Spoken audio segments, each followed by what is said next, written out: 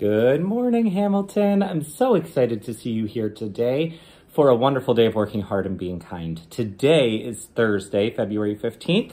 Let's go ahead and get started. We have some birthdays to celebrate today. Today is Nora's birthday, Miss Shoemaker's room. Happy birthday, Nora. Also, over the weekend, we have Angel's birthday in Miss Kinser's room.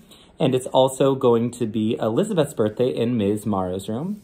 And Liam Roadcap's birthday in Ms. Mauer's room. Oh, hold on. We got a couple more this weekend.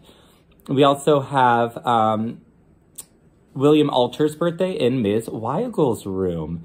And Tiago's birthday in Ms. Morrow's room as well. Ooh, busy weekend. That's very exciting. Okay.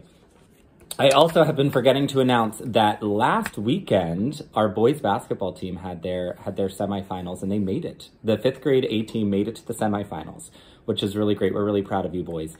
They were defeated by Crestview, but they still made it to the semifinals and they were working their hardest there. And we were super proud of what you guys did. So good job.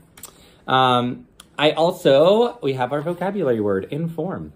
To tell someone about a topic by giving them the facts. And our winner this week is Amani in 4th grade. She wrote, inform means to tell someone or to let them know about a fact. Excellent job.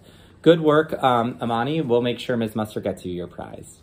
Okay, and we have our core essential for this month, kindness. Showing others they are valuable by how you treat them. And our animal this month is the very sociable weaver, a small, unassuming bird in southern Africa. The sociable weaver creates an amazing home sweet home. Sociable weavers make huge nests that resemble hanging haystacks, which is pretty cool. One rambling nest might house up to 100 families with room for the next generation of birds. When babies hatch, their older siblings help to feed them. Sociable weaver parents even feed insects to babies that don't belong to them. Survival rates for these chicks is higher than for chicks raised by their parents alone. So the sociable weaver is a great animal to represent kindness because they work together. They help each other out. Not because they have to, but because they want to. And that's what we do when we show kindness. Okay, tomorrow there is no school for students. Teachers have some meetings we're going to be doing.